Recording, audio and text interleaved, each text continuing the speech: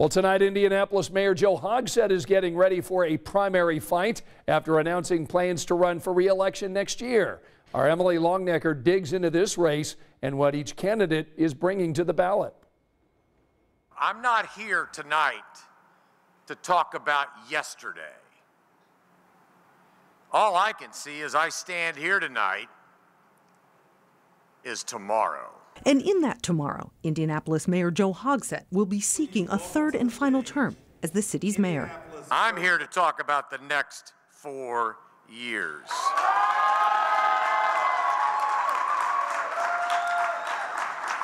Because that Indianapolis, the one that I can see, the one that we all can see, it was within our grasp 3 years ago. And I believe it's closer than ever today.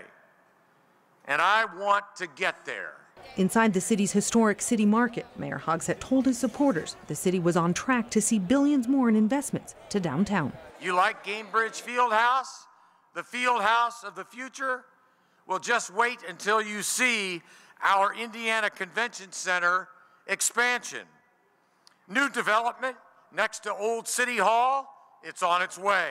The mayor pointed to a decrease this year in homicides and non-fatal shootings, touting his administration's 3-year, $150 million violence reduction plan, with money for more police officers, funding for grassroots anti-violence programs, and a team of civilians and clinicians to respond to substance abuse and mental health crisis calls. And I think that's the biggest challenge with crime as an issue, is that perception really does rule over facts, figures, and actual information. University of Indianapolis political science professor Laura Wilson says Mayor Hogsett, who will face Democratic State Representative Robin Shackleford in the May primary, enters into the race with the advantage of a large campaign war chest, name recognition, and a list of what he's done while in office. I think the advantages Shackleford brings is being a new face to local government. She's obviously served in the state legislature for some time, and she represents the East Side, so she can talk a little bit about what she's done for a portion of Indianapolis. Her argument for voters is going to have to be that we need something different and that she is that different perspective they want. A perspective that for right now has Marion County Democrats divided in their support. Exactly what you expect to see in a primary. It's healthy to have competition, and it's great because it ultimately should stimulate voters and get them engaged and more informed, more excited about the election.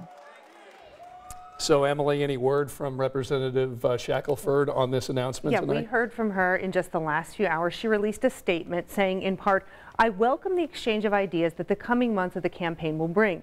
As I said when I announced my candidacy, I am running for mayor because I am the right person to address the issues facing Indianapolis that have not been solved in the past 8 years." It's going to be an interesting primary battle for both of these candidates. Yes, come May. It's going to be interesting. All right, Emily, thanks so much.